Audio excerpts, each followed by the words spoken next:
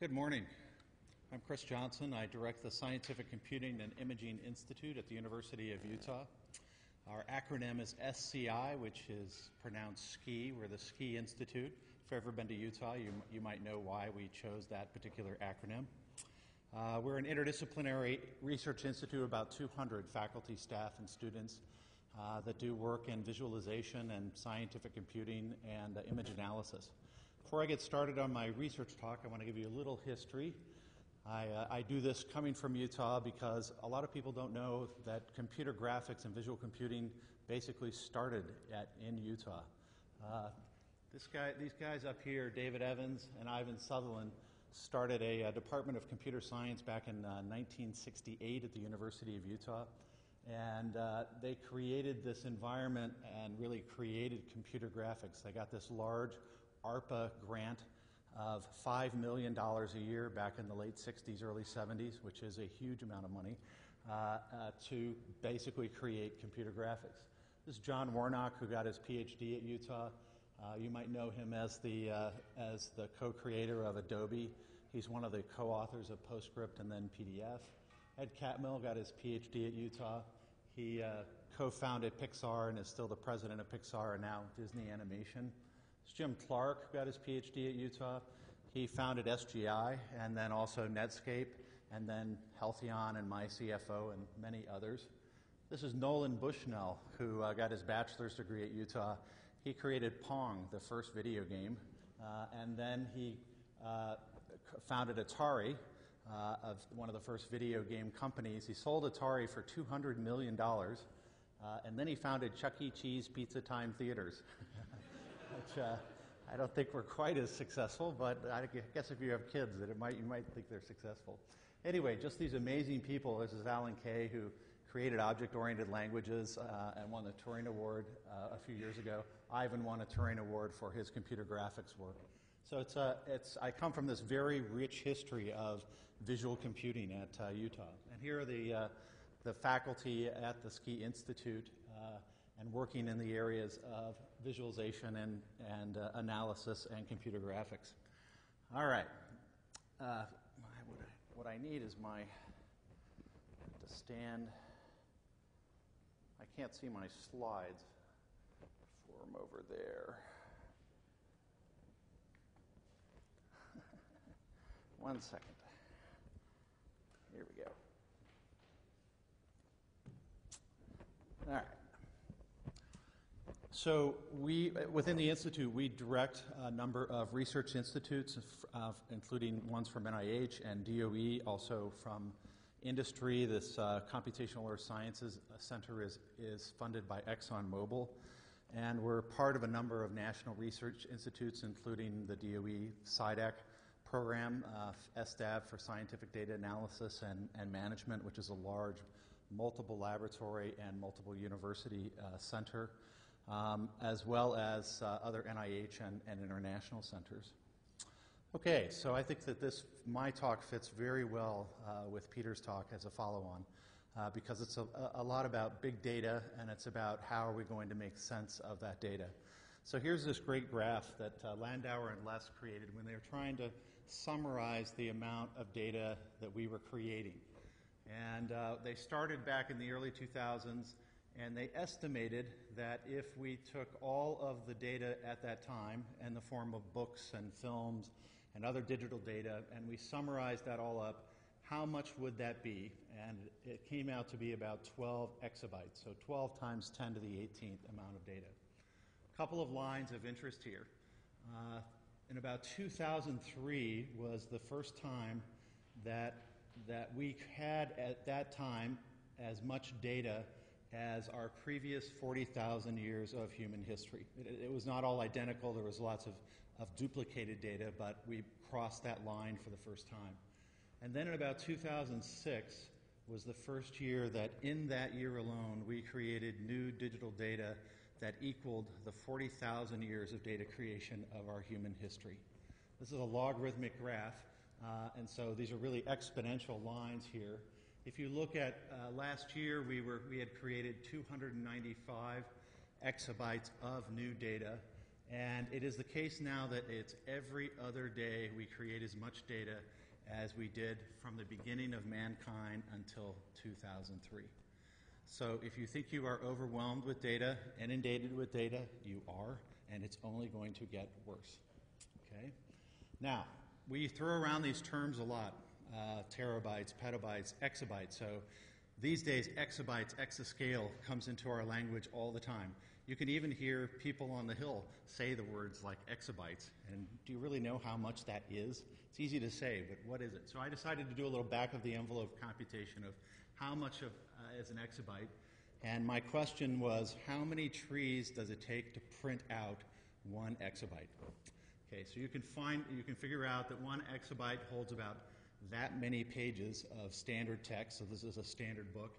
You can also find out that 1 average book wood tree that they would use to produce paper will produce about 94,200 pages of a book. So basically it would take 530 billion trees to store 1 exabyte. So you might ask yourself, how many trees are there on the earth? Well, of course, somebody's counted them. And in 2005, there was a study that said that there were about 400 billion trees of this size that could be used for paper production on Earth. Obviously, I don't think this person studied numerical analysis or significant digits, but that was their estimate. So basically, you can store a little less than 1 exabyte by using all the trees on the Earth to print these out.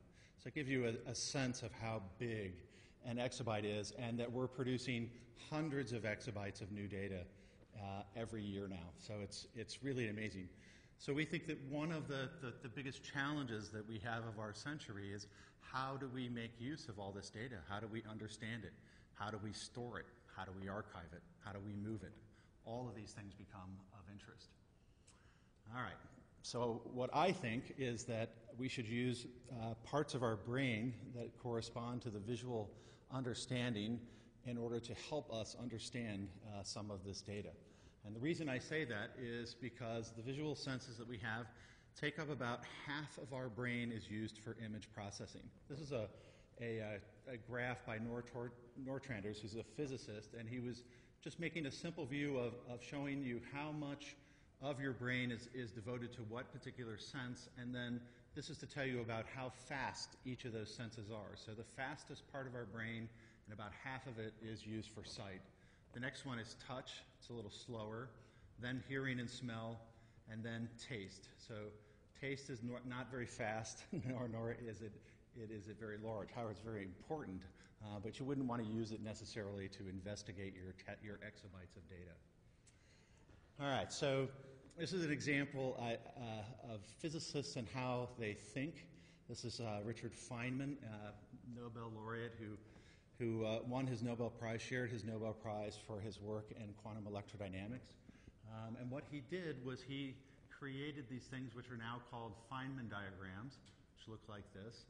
And they were ways in which he could visually, pictorially reason about very complicated phenomena. And in this case, they were these path integrals that were pages and pages of complex computations about interactions of particles and fields. And he needed a way to better understand and reason about this, and he chose these visual representations to do this. And he was able to then shorten in a way. Instead of having to do all of those calculations by rote, he was able to reason with them pictorially. This is from an interview where James Leake was asking him how he solved his problems. What I'm really trying to do is bring birth to clarity, which is really this half-assedly thought-out pictorial semi-vision thing. I would see the jiggle, the wiggle of the path even now when I talk about the influence functional. I see the coupling and I take this turn, like as if there was a big bag of stuff and try to collect it in a way and to push it. It's all visual. It's hard to explain. And I think that that's a good view of when you ask people how they solve problems, that this is the kind of response that they get. But he was very much a visual thinker. And what we do at my institute is we spend a lot of time coming up with new visual abstractions, new ways that we can map large-scale, often complex data to our visual senses in order to to better understand that large-scale complex phenomena. So some of it might be of anatomical nature, where we know what it looks like already. Others of it might be functional phenomena in fluid dynamics, or the electrical activity of the heart, or the stress of a foam being compressed. And in some cases, it's not geometrical in the sense of our 3 dimensions plus time, but is really of much higher dimensional data spaces in which we now have, we're looking at visualizing numbers of network connections or other DNA sequences or something that are high data dimension but not of our standard 3-dimensional scientific space plus time. So how do we then create these useful abstractions for us to reason about our data?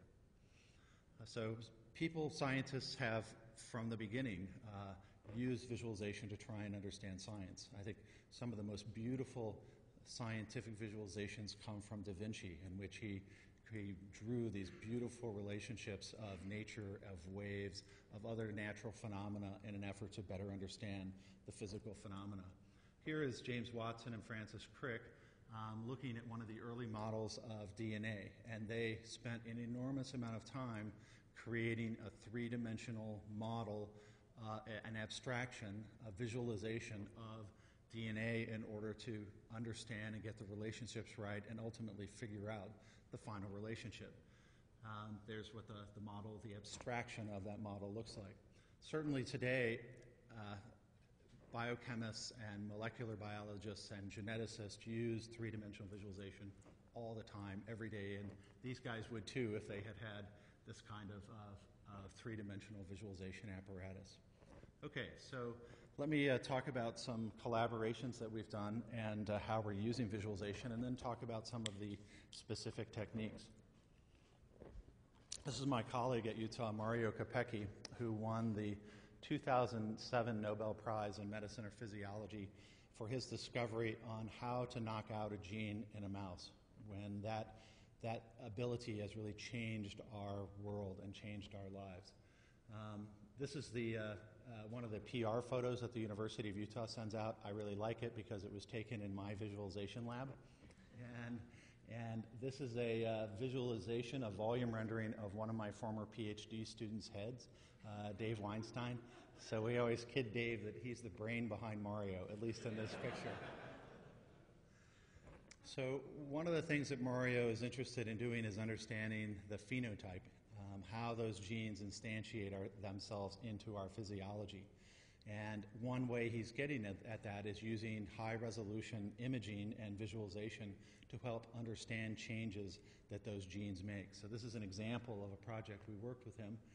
This is in the middle here is an 18-day-old mouse embryo. That's a high-resolution X-ray CT scan. For size purposes, that size, that 18-day-old mouse embryo, is smaller than your little fingernail. Okay, so that's a normal.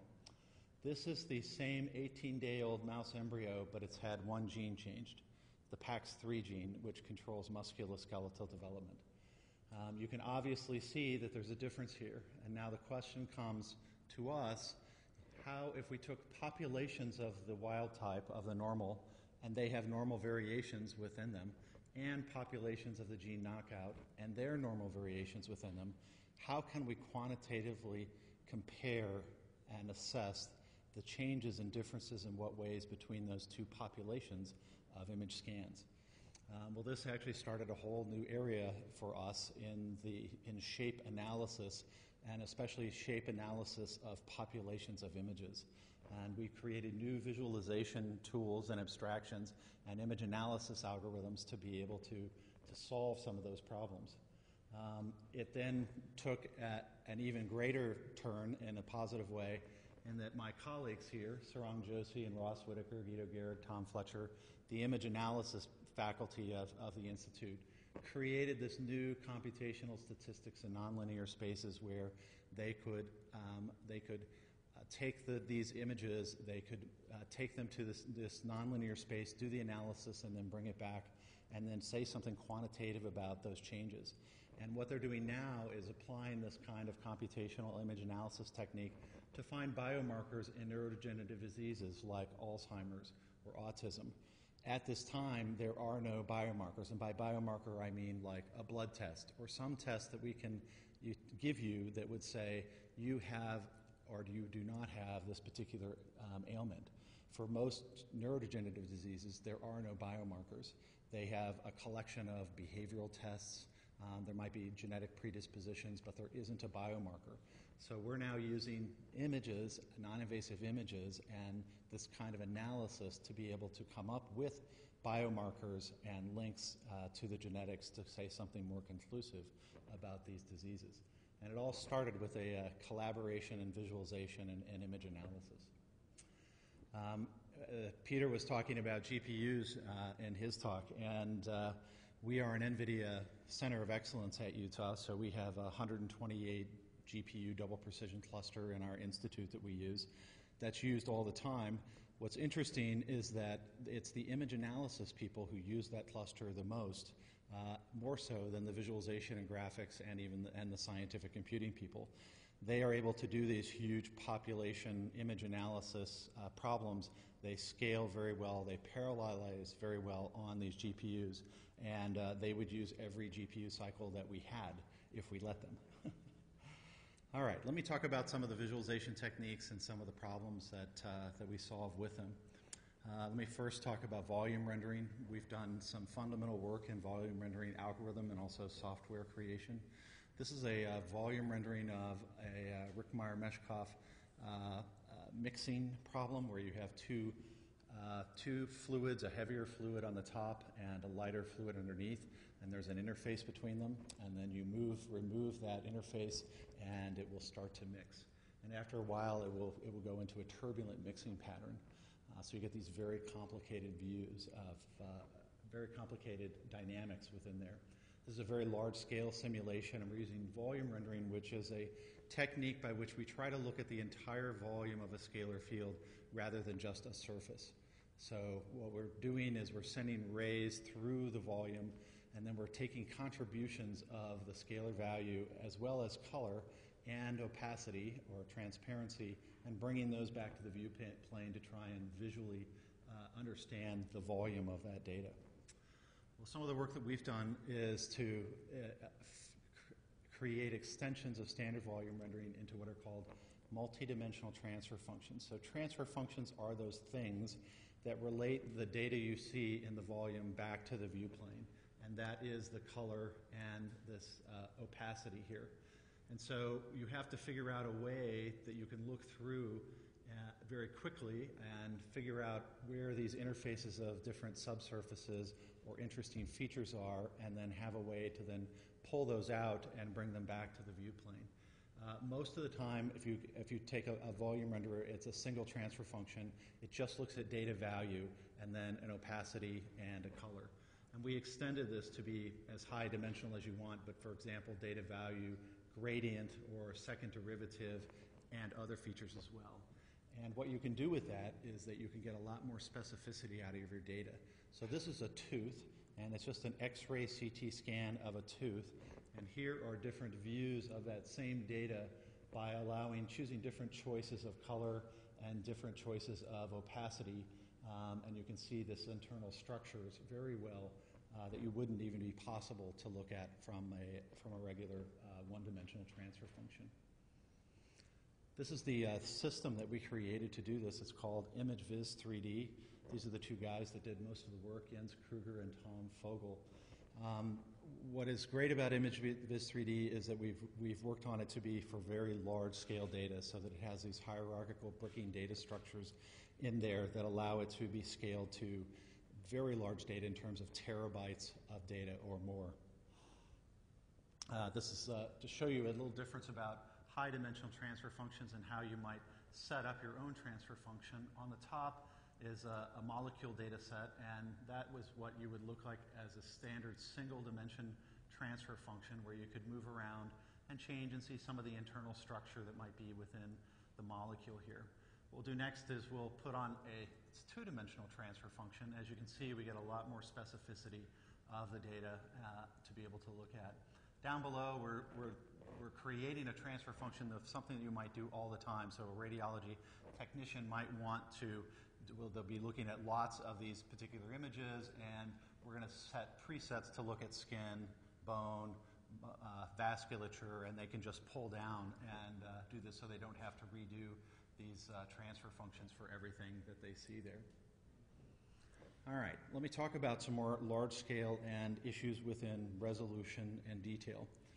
If you were in medical imaging, you would know this guy. He's the most famous medical imaging guy around. He is the National Institutes of Health Visible Male.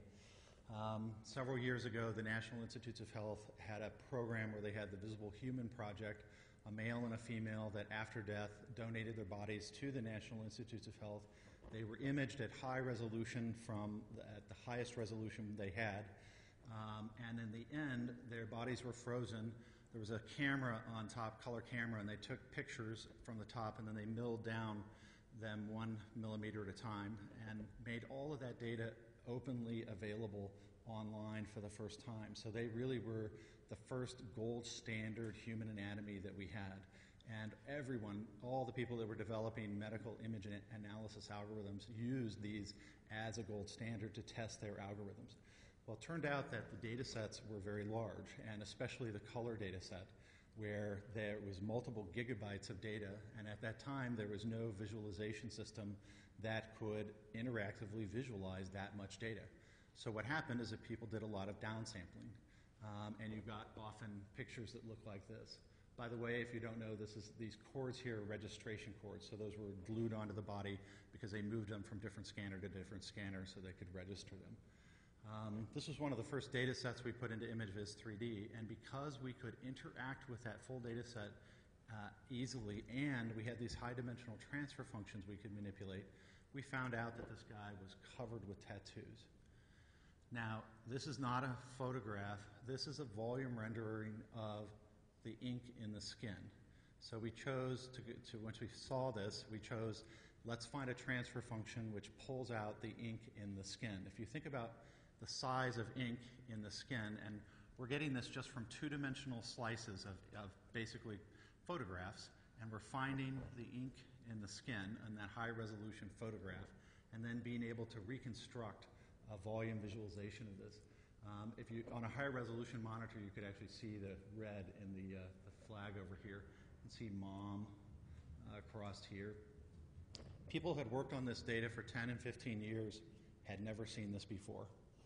And what's interesting about this is not that he was covered with tattoos, but that it was a small-scale feature that was missed by the downsampling, and that there are small-scale features in data, as Peter was saying, that are very important, that if you downsample or don't have enough resolution, you miss. So something to keep in mind. Here's a specific scientific example where it does matter. This is a combustion simulation from Jacqueline Chen, who's at Sandia National Laboratories. Jackie does some of the largest combustion simulations in the world, where she's using hundreds of thousands of CPUs for a long period of time, trying to understand fundamentals of combustion in terms of mixing and extinction and ignition.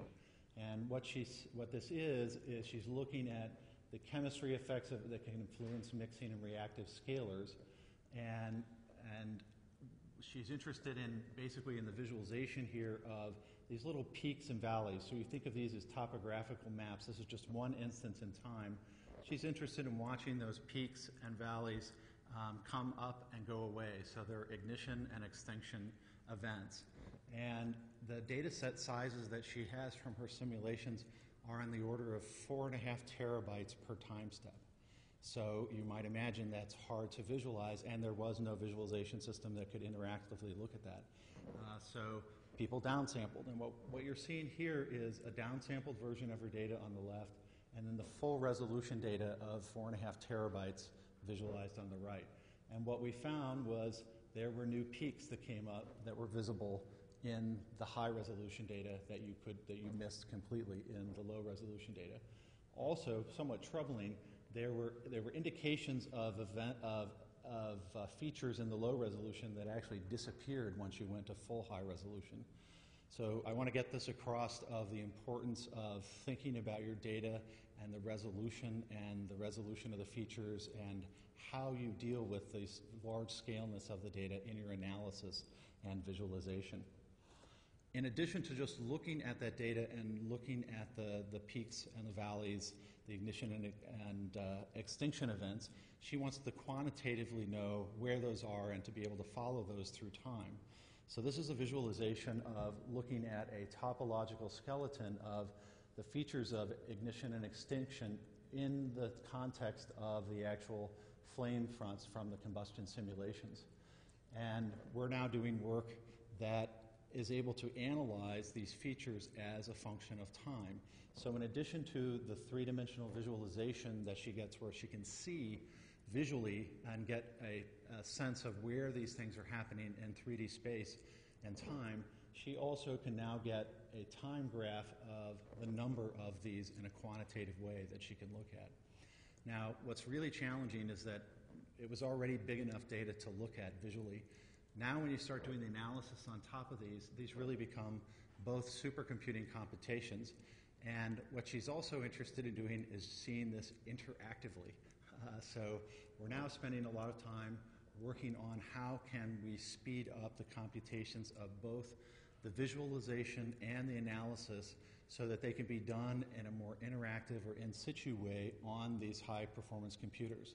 It's the case that these are such large computations of hundreds of thousands of cores and the data sets are so large that you really can't take and do your simulation and get your petabytes of data and then look at it. So we really need to use those supercomputers as they're doing the computations or nearly as, and visualize them in the same runs. So it's going to be a really amazing challenge for all of us as we get larger scale simulations, larger scale data in order to look at these. All right, at the other end of the spectrum with Images 3D, we have a mobile version. And this is doing three-dimensional volume rendering on an iPhone, and that's a 256 cubed X-ray CT scan of a hand, and that's actually being run on the GPU and CPU of the iPhone with full lighting and shading. It's really amazing because only a few years ago, that would be a $30,000 graphics workstation, and now it's in your pocket.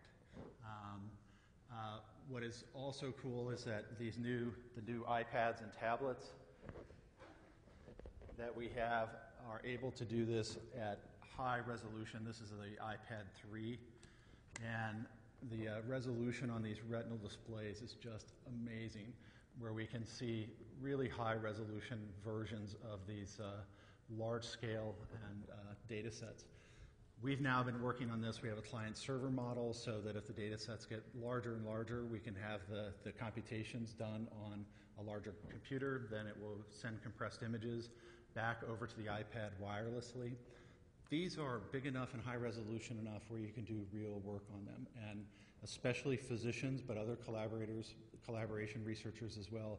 When you want to be able to look at something, you're walking around showing it to other people, patients, other physicians, pulling up patient records.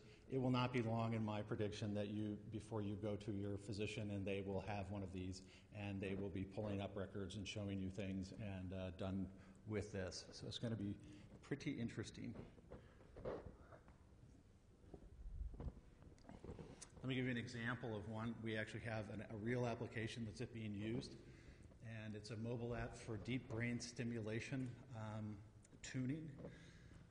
People that have movement disorders, for example, Parkinson's disease, there is now a treatment in which they place these electrodes into your brain. Those are electrodes, and they stimulate certain parts of the brain with electricity at a certain voltage, and what happens is that it basically stops the tremor.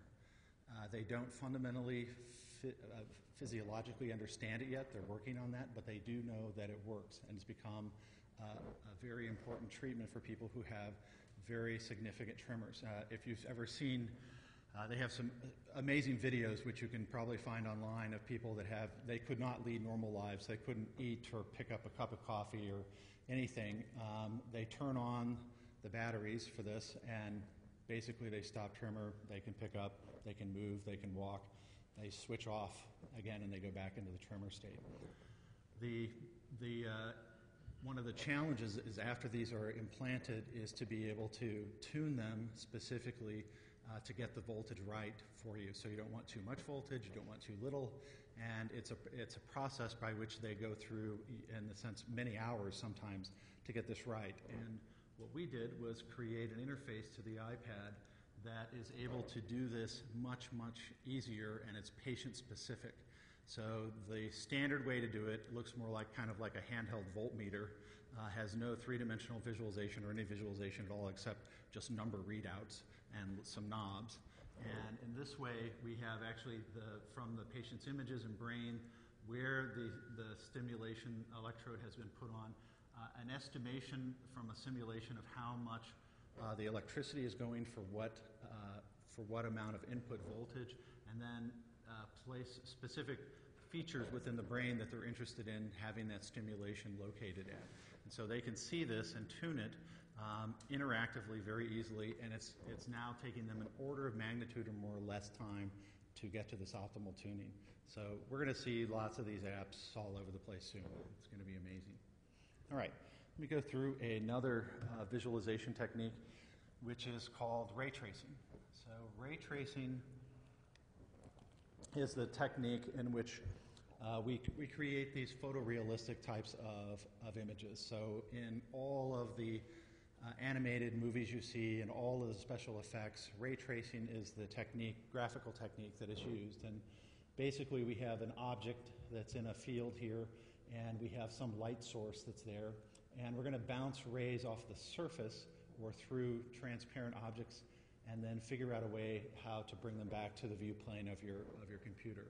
And through that, we can do shadows, we can do specular highlights, we can do transparency, we can do texture mapping, we can make some things look really realistic. As scenes get larger and larger, this becomes a more computationally difficult problem. And for the way that we have addressed that in the past has been primarily through hardware. So we created special hardware that was able to do this kind of rasterization, this kind of ray tracing. And this happened actually at the University of Utah. It was invented there back in 1974. And every computer graphics card and every computer is using that. So from the simplest ones that you have all the way up to the highest end NVIDIA card that you have is using this hardware ray tracing and rendering that happens. Well, back in 1980, Turner Whitted created ray tracing, and what we found was that it was very slow compared to the hardware when the data sets were kind of a small and medium size. However, if you parallelized ray tracing, then there was a point at which the rasterization was still scaling upward in terms of a more linear, but that rendering time started to drop as the data sets got larger and the complexity of the scenes got larger. So that software parallel ray tracing was now beating hardware ray tracing for a particular time.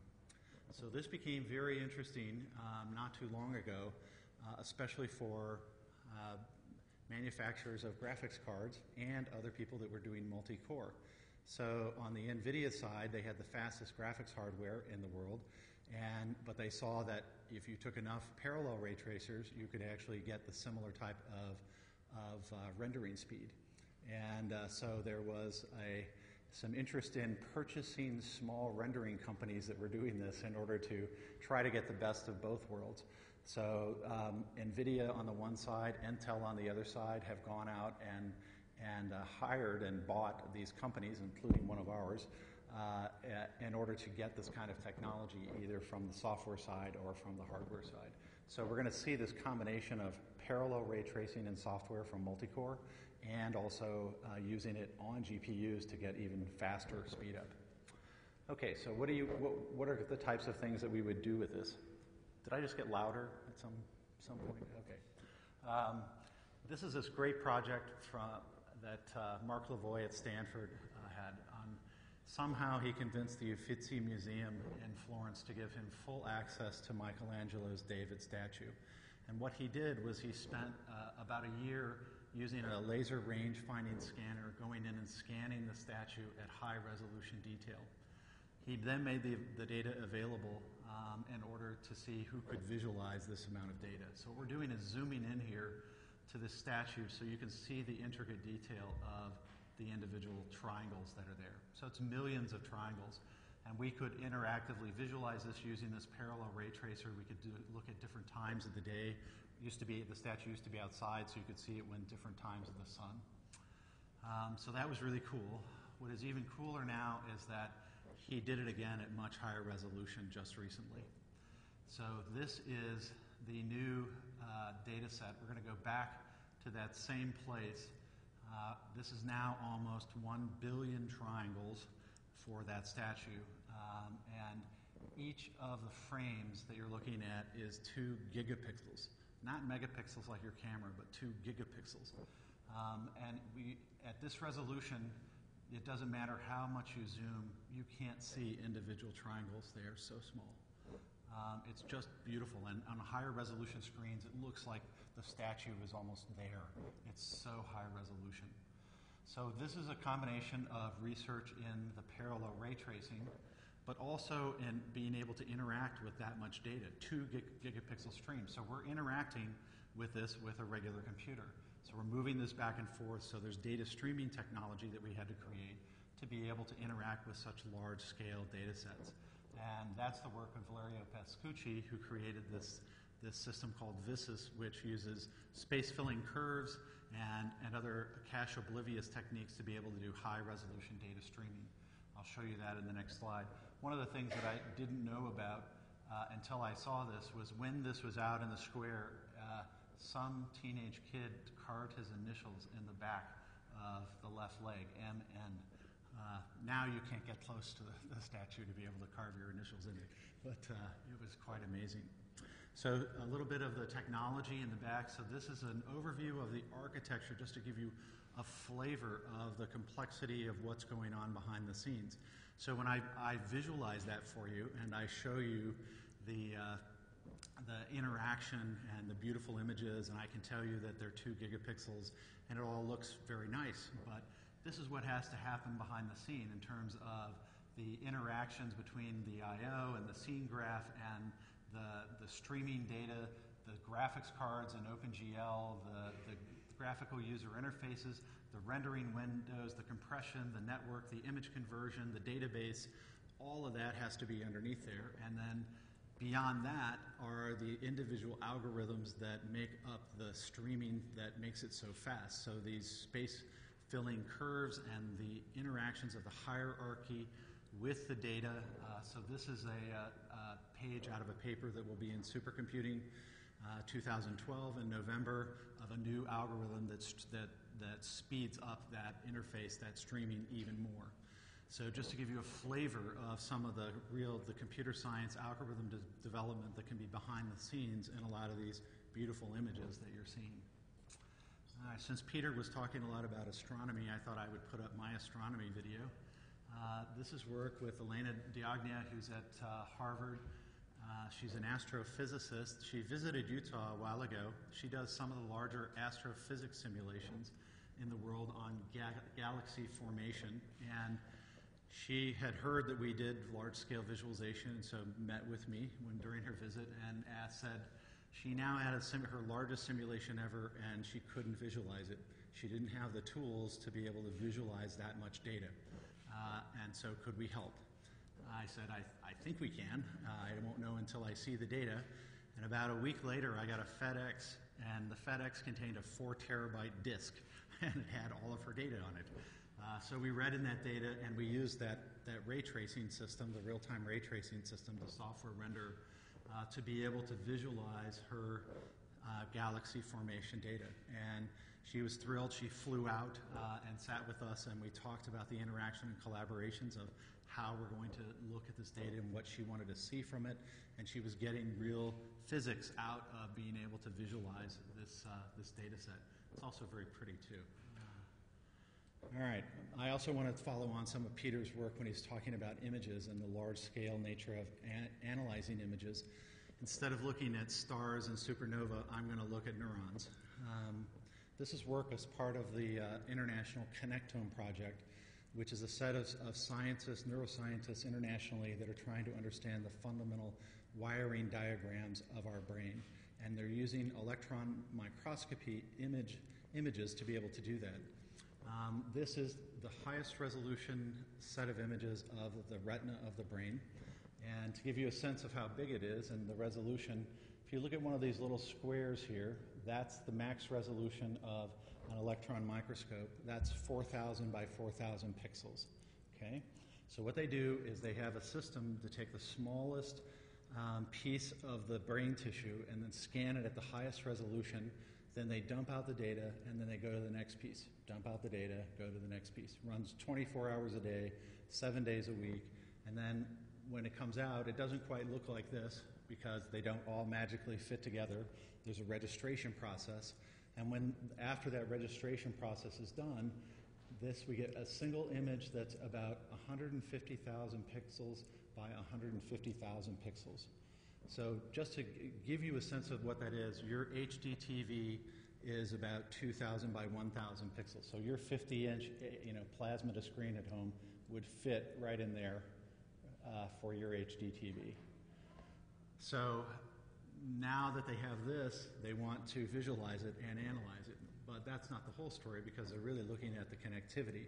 So once they do one slice, they do the next slice, and the next slice, and the next slice. And as you can see, there are missing pieces of data. They can never slice as much as resolution as they can do for the imaging, and so you get a much higher resolution in the plane than when you go down into the depth. So the tracking of those neural processes becomes a fundamental problem in image analysis in itself. When they get done, it's about 16.5 terabytes of data. So it was just very similar size to one of the big data sets that Peter was talking about from a night sky for about 15 terabytes of data. Our resolution is 2 nanometers per pixel, 2 times 10 to the minus 9th per pixel. It's really small. All right, so they say, look at this and visualize this. I put this picture of Anthony Leeuwenhoek here to remind me that he was one of the innovators of the light microscope, and because he could see things at higher resolutions than others, he made fundamental science discoveries. He discovered a lot of new things of science because he could see these things at very high resolution. Well, I think of ourselves along with Robert Mark, the neuroscientist, and being able to create these large-scale visual analysis tools, and coupled with the microscopy innovations that he's done, we can now take that entire 16.5 terabyte data set and interactively visualize it.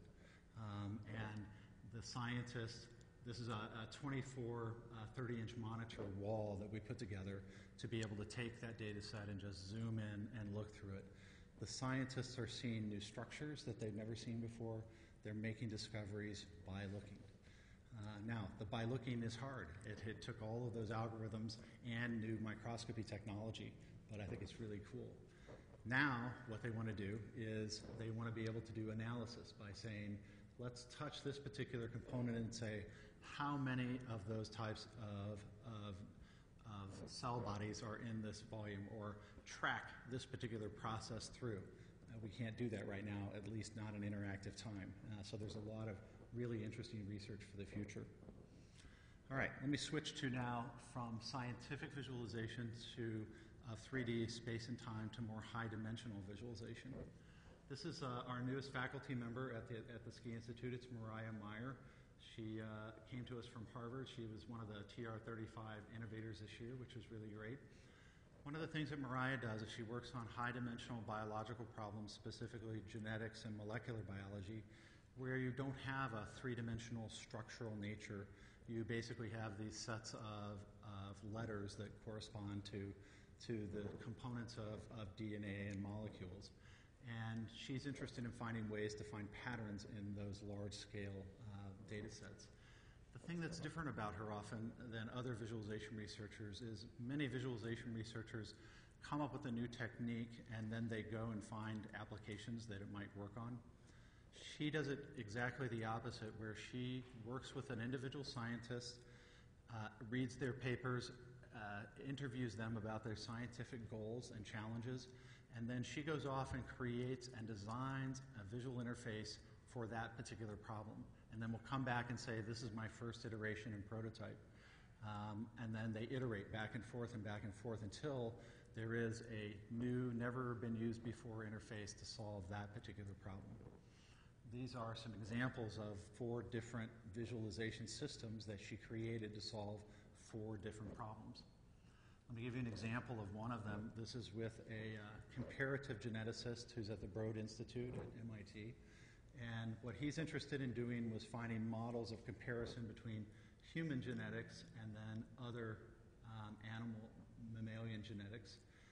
And he had a theory about how this would work and what ways in modeling it. This was the first visualization that he saw of his new model, and he immediately knew it was wrong because this stuff in here was not supposed to be there. It was noise in the system, basically. So he went back and he tuned his model, and this was his second view of what it looked like. And from this interaction and visualization, he figured out his model was fundamentally wrong and that he had to redesign his model. Once he did that, he came back, and this was the final visualization that was proven experimentally to be correct with his model, and a nice publication that came out of it. Mariah asked him how long he thought it would have taken him to get to this place without her visualization tool. And he said, quite frankly, I don't think I ever would have gotten there. So this is this view of visual reasoning that we have of using proper tools, the right abstractions, the right visualization tool to be able to work with the data and your science. All right, I'm going to finish up here with something I'm very interested in and trying to get people more interested in, which is uncertainty. And I ask you, when is the last time you've seen an error bar in a 3-dimensional visualization, including any of mine that I've just shown you? And the answer is probably never. If you look at experimental sections in Nature and Science and PhysRev and other journals, you'll see a very detailed explanation of errors and graphs with error bars on them to show the validity and explanation of where those errors are. But in computational science, because I think that it was so difficult just to even visualize and look at the data and simulate it in the first place, we have not taken that next step to do the quantitative uncertainty analysis and the visualization of those uncertainties and errors. This is an example I use to motivate this. This is a brain data set. Unfortunately, this person has a large tumor here.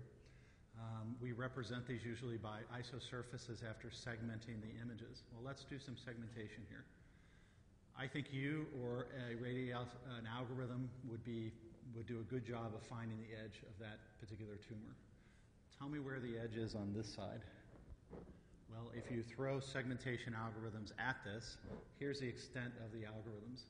On the left-hand side, they're very close, and I would be comfortable telling the surgeon, if this was my brain, to cut on the red dotted line. On the other side, because there's more uncertainty, the algorithm difference is much larger. Where do you tell the surgeon to cut if this is your brain? Be aggressive. Do the inner one. No, let's leave more brain there. Oh, just do the median. Well, they have to make these decisions under uncertainty, and what we're doing is 2 things that are not good here. One, we're not showing any levels of certainty or uncertainty. Secondly, we're representing the final with just one single image as an isosurface. Surfaces play an important role in our perception because they are how we get around in the world. When we see a surface, our brain has a little thing that says true. It's because we need to know that surfaces are true. So by putting a surface there, our brain immediately says true. And if we don't do anything to dissuade that by showing some uncertainty, we've kind of doubly damaged the visualization. So we have been spending a lot of time thinking about new abstractions and visual ways to characterize that uncertainty. This is another great example of things that you have seen in visualization and in fluid dynamics. This is a topological skeleton with some line interval convolution that shows the critical points in a particular flow. All of those are assuming there's no error or uncertainty. What happens if you start to now visualize some of that error and uncertainty? Well, here's what it looks like with a little bit of error. here's a little bit more, here's a little bit more. These three, which are probably much more realistic in the world, have a very different look, and you would make different analysis from it than the zero error, zero uncertainty view. This one looks prettier, but these are probably more realistic. This is some work we did on using that multidimensional transfer function in order to visualize some of the uncertainty. So instead of looking at data value or data gradient, we now looked at things like confidence intervals or sensitivity to a particular variable. So this one shows the 90th, the 95th, and the 98th confidence intervals of the data, so we could immediately see which parts of the data are the most certain, the most confident, and which ones are the least confident. I think this is just the tip of the iceberg of where we need to go.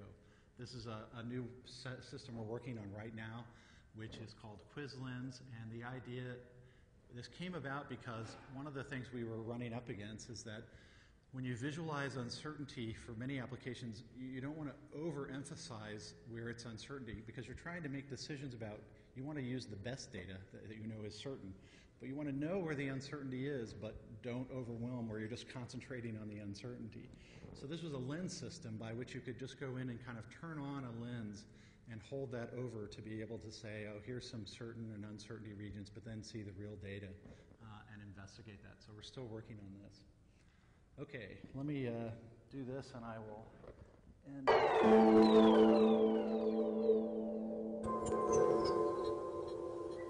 need to turn it down a little bit. We'll wait until I start talking. This was from an interview a couple of years ago that was made into a little documentary on high-performance computing.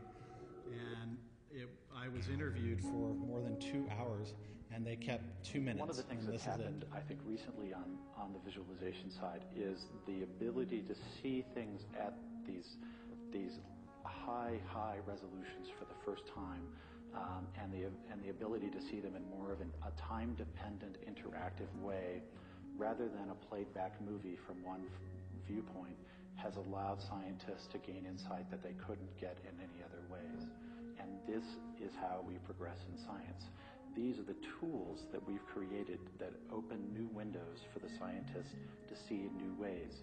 If you look at many, maybe even most of the great discoveries throughout mankind, you'll find that before the great discovery was the creation of a new tool, or a tool that's been used in a new way. And that's really where high-performance computing and visualization, these high-resolution display walls that people are creating, the graphics cards that people are creating, the hardware side, the new algorithms, the software, these are the new tools for the scientists to look at their data and their science in new ways, and will make new discoveries because of it.